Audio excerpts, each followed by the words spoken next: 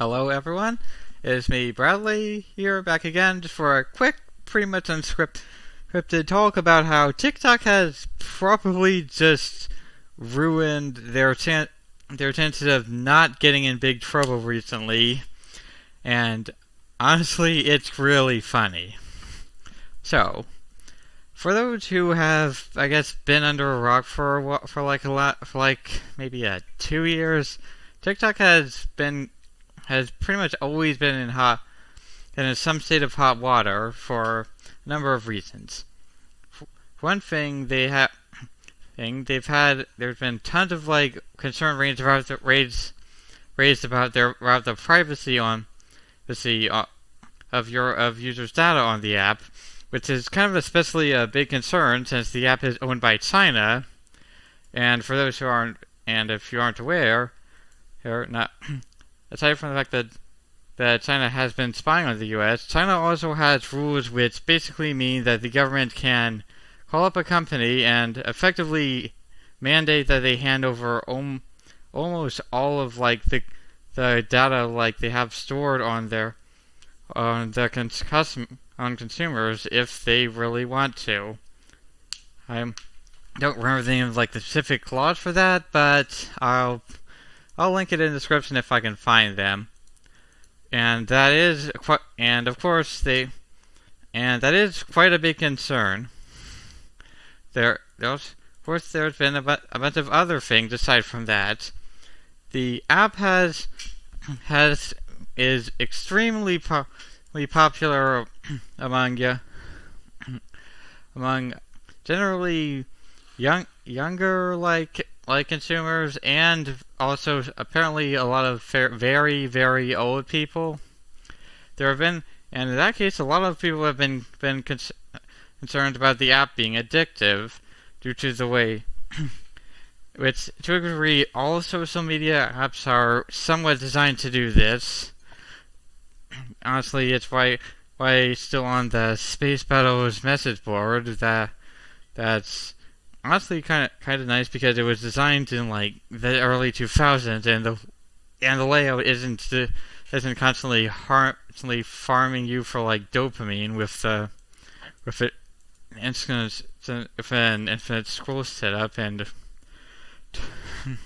yeah, you get the idea. But TikTok is generally considered to be one of the worst in this regard. And a very big thing of TikTok is is a mixture of misinformation, especially regarding to politics, that tends to go viral there all the time. Since the website, of course, the website has basically zero fact checking at all, and the moderation is not great.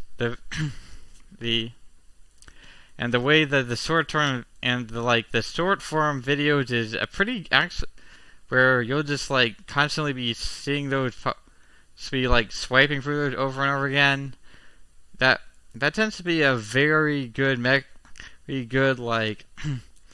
sort of mechanism if you're just delivering a lot of clipped out of context, misleading, or just plain fake content, because all of those are short. You just have to get enough in the video. You just have to get enough of a statement in the video that it fits a time frame, and even if it's a very misleading thing that you've clipped out from a greater context, then people are not going to notice at all. Yeah. And what else there's something else about it. I'll come back to it if I remember it. And another thing there is just the amount of is that there's been a lot of concern about just general antisocial stuff that's on there. There's lots of stuff about I think people mentioned all these stupid TikTok challenges. I remember hearing a lot about the devious slicks challenges, where it was telling people to steal stuff from schools. And of course, I always have a soft spot for the really, really horrible financial advice there, where a lot of it is basically just telling people how to like commit tax fraud in ways that are not actually like secret and stuff that you will 100% get caught for and you will get trouble in. Do not cheat on your taxes with advice that someone on TikTok gave you. And a big thing about this is that TikTok's moderation standards vary a lot based on where it is. People have pointed out that in China, where the app is based out of, TikTok is a lot more vigilant in scrubbing antisocial stuff from it. Granted, again, a bunch of it is when in China you also have to censor a lot of political stuff, but it does so that they can at least keep the videos of people stealing stuff on the down low in China, so why can't they do it here? And so there's a lot of kind of debate about what specifically should be done with this. I think previously there was one idea for a bill that would more or less that would specifically ban it and could also ban theoretically a lot of stuff. Well, I believe I remember correctly, it was the Earn It Act, and among other things, it had a very broad definition of social media stuff controlled by a hostile entity to the United States. I can't remember it specifically, but basically there was a extremely broad category of what stuff could be considered worthy of being banned in that bill, and so that bill ended up dying.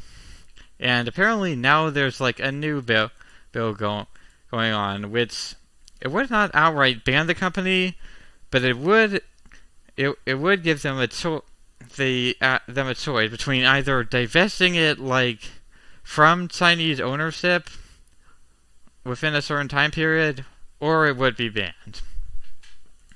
And I guess you can argue whether or not that counts as a ban. Because it's not saying they don't have to ban it, but it is forcing so it would be forcing the current owners to sell it if they don't want to sell it. And so I have been kind of on the fence by this for a while, excluding the really stupid stuff that would have had a lot of overreach. I guess there is a kind of a reasonable debate about what to be done with a social media app like this that has a huge amount of reach. And so now that we're going into this bill, I hadn't heard much about it, and I was kind of just confused, just wondering. And so that's when the new stuff comes in. So as we've just stated, Congress was a few days ago debating on how to lay out this bill, and you might be wondering what exactly is TikTok thinking about this? What are they going to do? Well, apparently, I think that it started just yesterday. TikTok decided what their move was going to be, and apparently they decided to send messages to basically everyone who opened the app, telling them to specifically call their congressman about this. And I mean that literally. Apparently, if you were to open the app, there was at least a chance that you would get this pop-up messages that said specifically this. At the title of the top, stop a TikTok shutdown. Congress is planning a total ban of TikTok. Speak up now, before your government strips 170 million Americans of their constitutional right to free expression. This will damage millions of businesses, destroy the livelihoods of countless creators across the country, and deny artists an audience. Let Congress know what TikTok means to you and tell them to vote no. And at the bottom of the message, it has a button with the words "Call Now" and the phone icon. And if you click "Call Now," a prompt opens up. It asks you to enter your zip code to find local representatives in your area. And once you have given your zip code to TikTok, it will send like a phone it will show you like the phone number of a local representative and gives you some text telling you to call them and tell them to stop a TikTok shutdown. Well, now, I should note, of course, that this message does not actually specify what the bill is at all, but it's quite obvious what they're referring to, given what the timing is. And so apparently, people have been getting a lot of calls from this. I'm just going to go back to the text I had here. Yep.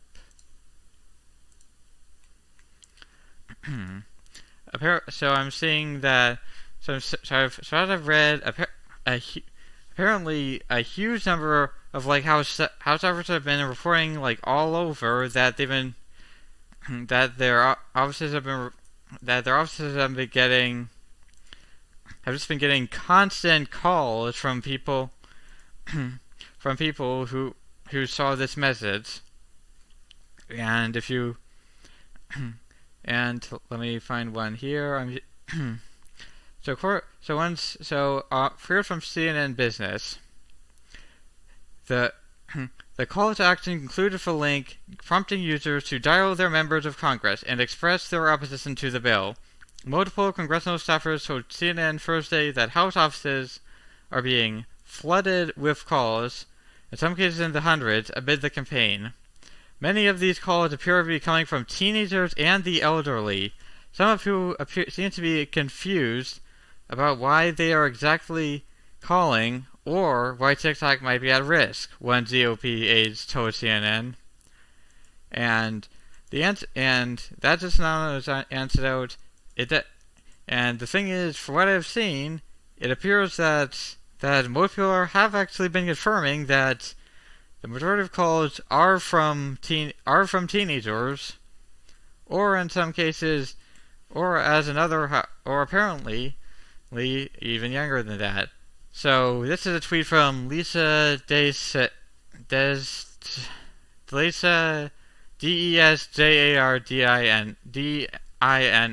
I'll pronounce it. TikTok middle school outrage. Just had an house staffer say that most of the TikTok calls they get are from children who sound like they are 10 to 12 years old. On one of them, as the girl spoke, a very clear school bell rang in the background. But on a more serious note, the bombardment is backfiring. Representative Chip Roy and Kat Kamek, who are ardent civil liberties / keep government out people, told me this glaringly shows the problem, and it undermines TikTok's argument that this doesn't keep location data on / track users. Okay, and before we read the next week, I just point out that there was the House vote scheduled today. This House vote happened after the start of this campaign.